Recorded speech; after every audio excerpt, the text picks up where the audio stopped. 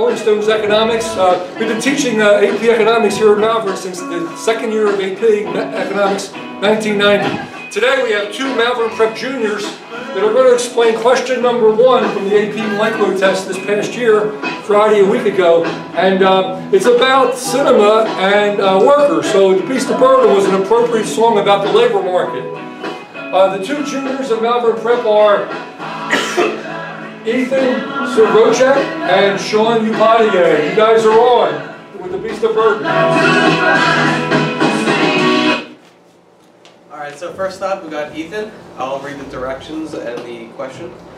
In the early 20th century, limited transportation options and the lack of effective substitutes gave Single Cinema monopoly power in a small town. Assume that Single Cinema is a profit-maximizing firm and currently operates at a negative economic profit in the short run. A. Draw a correctly labeled graph for Single Cinema and show each of the following. The profit-maximizing price and quantity of tickets, labeled as PM and QM respectively, and the area representing the negative economic profit shaded completely. Alright, so first off we're going to start with part A. We need to label, the PM and the QM respectively, obviously, and we need to show how they're making negative economic profit. So we're going to obviously start here. Could you show a big dot at MR equals MC so we can really narrow in right to how we decide that? Good. Marker's kind of crapped out. We can see there's a big dot where MR equals MC. And then we're going to try my best to go up from here.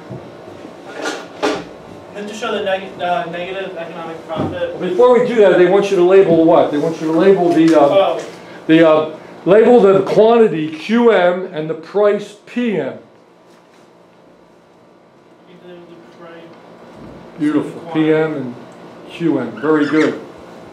And then this area here is going to be where they're making negative economic profit. Well, could you show the relationship that could you write down on the board P, ATC, where is the price compared to the average total cost in this example?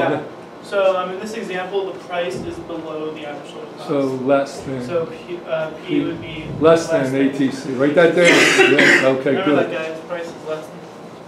So part B, the last part of this is part B. Explain why this, even though they're making negative economic profit, could you shade the area of the negative economic profit? There's the price. See, the price is where it hits the demand curve. So the price is a big dot right here. Big dot right here, not that intersection. Now that's PM. Go over and put dot line over to PM. That's the price. Now there, the price is less than the average total cost. So this is this is that area right there.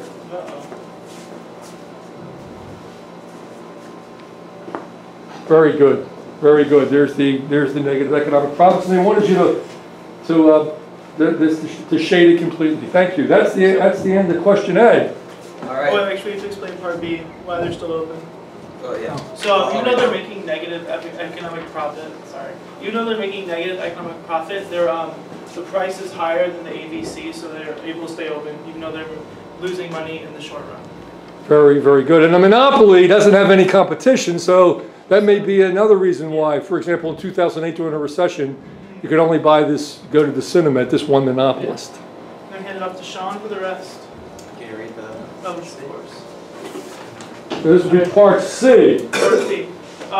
Would Single Cinema's total revenue increase, decrease, or stay the same if it decides to sell one fewer ticket than QM? Explain.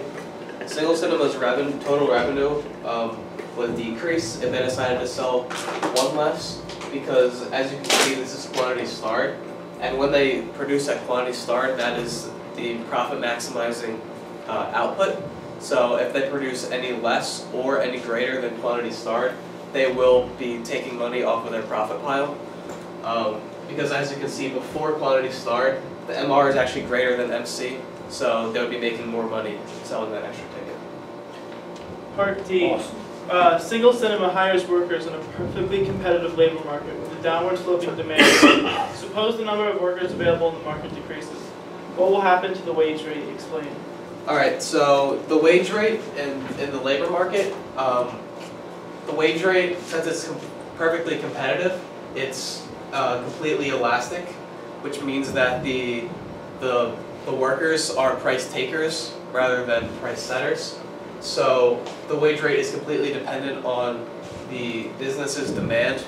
So when there is a decrease in workers available, the wage rate will actually remain the same, again because there is no change in the demand and the wage rate is completely elastic. That's awesome, and is this one more part? Part 4, number 2. Part D, number 2. What will happen to the marginal revenue product of the last worker hired? Explain. The marginal revenue product of the last worker hired will decrease, and this is because when there are less workers in the labor market, the demand for labor will decrease, thus causing the quantity to decrease. And demand can also be translated, I guess, as the MRP, which is the marginal revenue product, and that's what the question's asking about. And because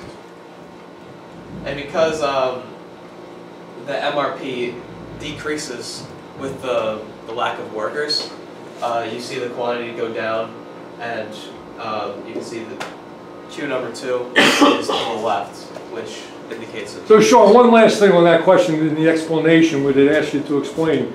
In the product market, it was where MR equals MC. What is it in the labor market, in that little box you have there?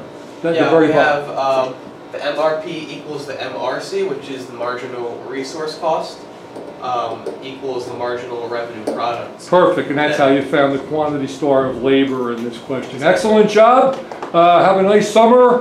We hope that everybody gets a chance to watch your explanation of this, and good job as a beast of burden.